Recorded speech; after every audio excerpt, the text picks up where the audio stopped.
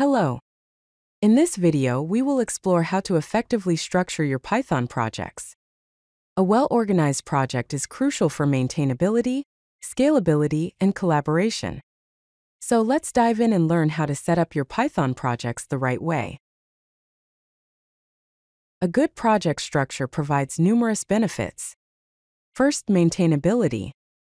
A well-structured project is easier to update and debug, saving time and effort in the long run. Second, scalability. It allows your project to grow and evolve without becoming unmanageable. Third, collaboration. Team members can easily navigate and understand the codebase, fostering better teamwork. Fourth, reusability. Components can be shared across multiple projects, promoting code efficiency and consistency. On the other hand, poor project structure leads to several challenges. First, spaghetti code. This refers to tangled dependencies that make understanding and modifying the code difficult. Second, circular imports. These occur when modules depend on each other, causing runtime errors and confusion. Third, monolithic files. These are overly large files that contain too much code, making them hard to navigate and maintain. Fourth, inconsistent naming. Confusing naming conventions can make the codebase hard to understand and work with. Here is a basic project structure to get you started. At the root level, we have my _project folder. Inside this, there is readme.md, which provides a project overview and instructions. Then, setup.py, which configures the installation process.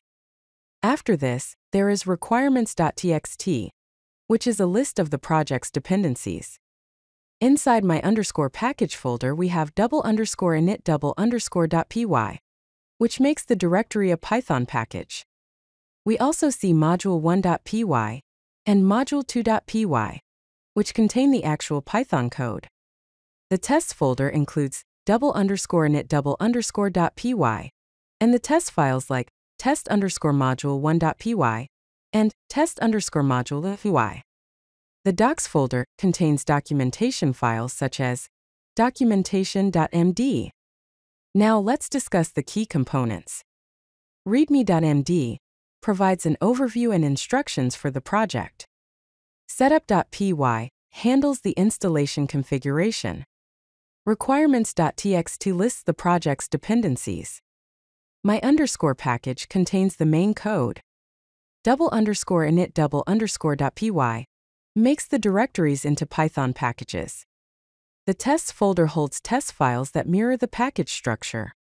Finally, the docs folder contains documentation files.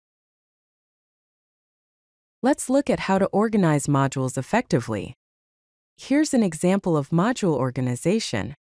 In the my _package _init_.py file, we import functions from module 1 and module 2, and define also they are exported. In the my _package /module1.py file, we import helper function from module.py. The main functionality of module 1 is the main function, which calls the helper function. Lastly, in my _package /module2.py, we define the helper function. Now let's discuss some module best practices. First, use _init_.py to expose the public API. Second, use absolute imports for external dependencies and relative imports for internal ones. Third, each module should have a single responsibility. Fourth, avoid circular imports by carefully designing dependencies. Fifth, use all to control what is exported. And finally, keep modules small and focused for better maintainability. When your project grows, consider using an advanced project structure.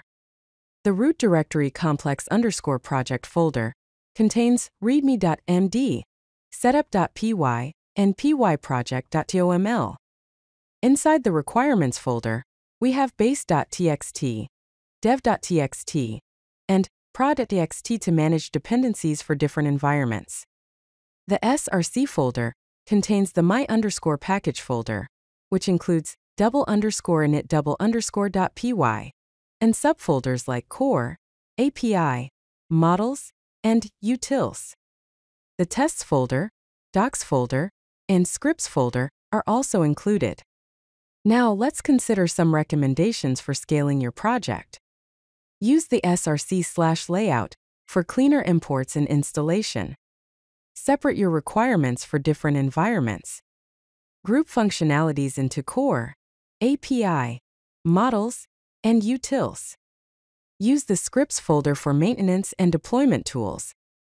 And use pyproject.oml for modern project configuration. Keep in mind that the best structure is one that works for your specific project needs and team workflow. Now let's explore some tools and resources that can help with project organization. Cookiecutter is a project template tool that creates projects from templates, helping maintain a consistent structure across projects. Poetry is a modern dependency management and packaging tool that simplifies project setup and dependency handling. PyTest is a testing framework that encourages good project organization with fixtures and test discovery. For further learning, check out the Python Packaging User Guide, Real Python Tutorials, and the Hitchhiker's Guide to Python.